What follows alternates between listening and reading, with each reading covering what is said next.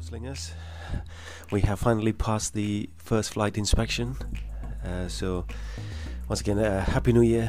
Hope everyone had a good break over the Christmas break, and thought I'll put another update out before we get to the test flying phase.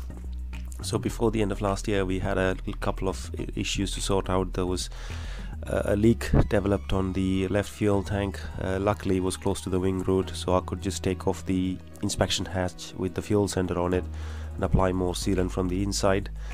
Thankfully that was it, and that resolved the issue. So that got fixed, and then it was pretty much that was the kind of the only worry bead when it came to the final inspection.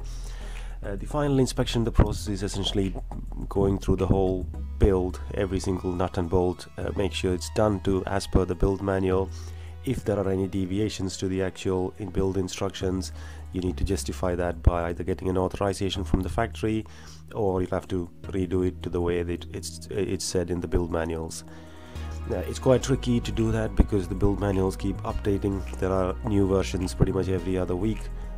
So you've got to try and nail down your build to a particular build manual revision number and try and keep it that way. For me there were a couple of changes: the Earthex battery and the Torsten CS8 grips. Both of them I didn't have to put a mod application because both the factory confirmed they can provide that as an optional extra. So I got confirmation letters from the factory so that I could put those in without any mods. Some of these, for example the baffle for that intercooler, ideally you could just rivet that on, but again it doesn't show that way in the build manual. We looked up the demonstrator TSI and it's held on with a cable tie, so we've had to do the same. The other one for the air filter is not bad. It's a hose, it's a Jubilee clamp kind of thing, so that's pretty robust. It will stay. But again, we will inspect all these things after the first flight at many stages, so we should be alright. And then pretty much you have to open up all the inspection hatches for the inspector to go through. Pretty much every single nut and bolt is checked. In the meantime, the notification for the counterweight, the elevator counterweight removal came through, and this is a mandatory change for the UK because of the LAA requirements. So that got done. That's about 1.5 kilos that came off from the rear, which kind of adds another 5 kilos into the package compartment and still stay within the aft CFG limits. A few other changes again during the final inspection to comply with the UK CAA and LAA requirements. The placards or the warnings are quite different to what's provided in the kit. That needs to meet the requirements, so I had to change all of that. Printed new ones out and stuck them on. I think the special one is the last one for the autopilot. No engagement below 1,000 feet is one of the things that you have to be listed on here. Again, when you go through the inspection check sheets, you will identify these things. The other key aspect was the control surface deflections.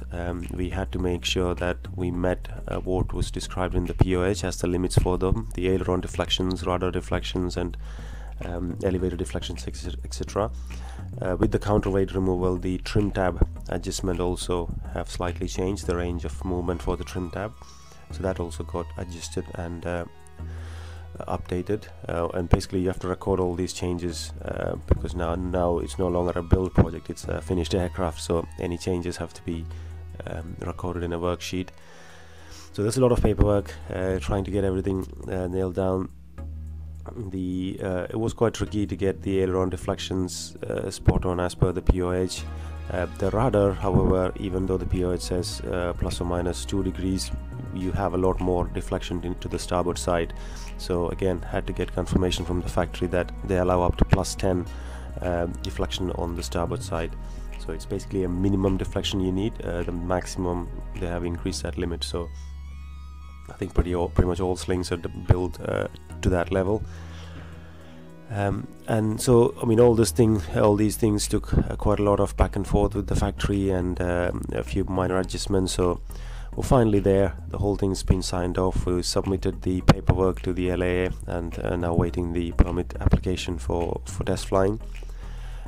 We reckon about 10 hours of initial test flying should be able to enough to gather all the data that needs to be then submitted at the end of that test flight phase. I mean, the spats will be removed for the first flight. Just got to add that wing trim, the fiberglass trim that goes between the wing and the fuselage.